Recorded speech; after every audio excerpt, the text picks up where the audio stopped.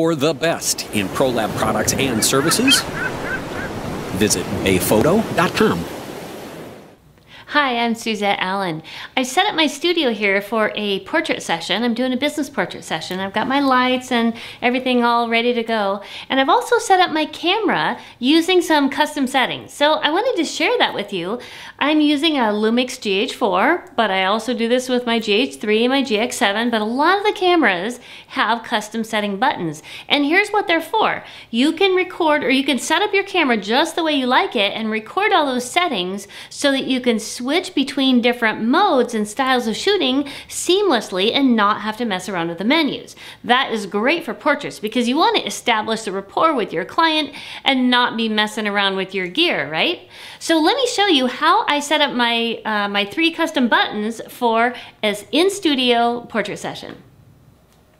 So when I set things up for my studio, of course I want to shoot in manual. So I'm going to turn my dial to manual and I want to set everything up for portrait. So first thing I'm going to do is choose my autofocus of face detection.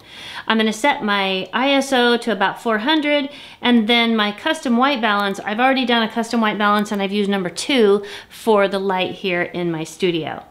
Now beyond that, I can go into the menus by pressing my menu button and I can set my photo style. Now I like standard and I use -5 noise reduction because I'm going to do that in Lightroom if it needs it. It seems to do a better job. And then I can set my aspect ratio, my picture size, all these different menus, whatever is exactly what I need for the studio.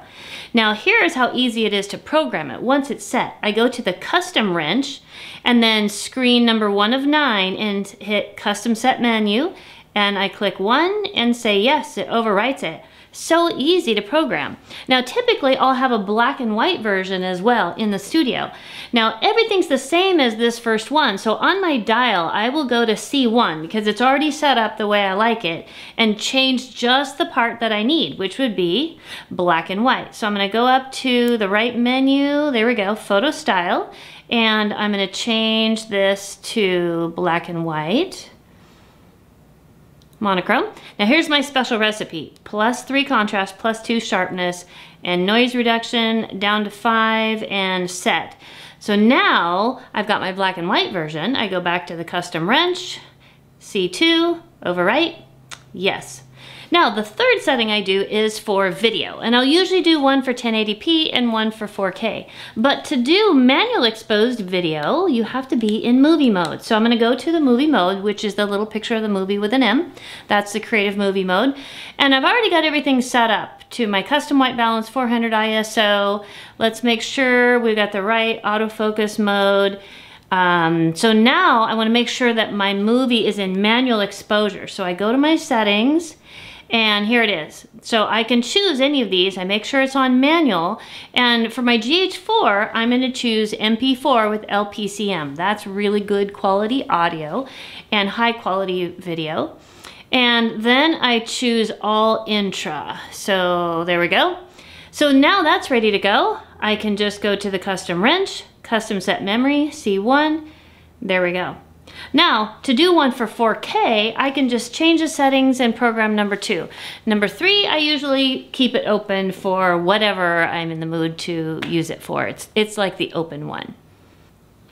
So if I'm going outdoors, I'm still going to do the same thing, but I'm going to have different settings. Like I may have something for my flash with outdoors and then one for available light. I might have a black and white one and a color one. Or if I'm shooting an event where part of it's indoors and part of it's outdoors, I can set that up with different kind of lighting and exposure settings. It's such a great way to be able to be flexible, shoot on the fly when you have time constraints and not get caught up in all those little settings. So check this out on your camera and see how easy it is.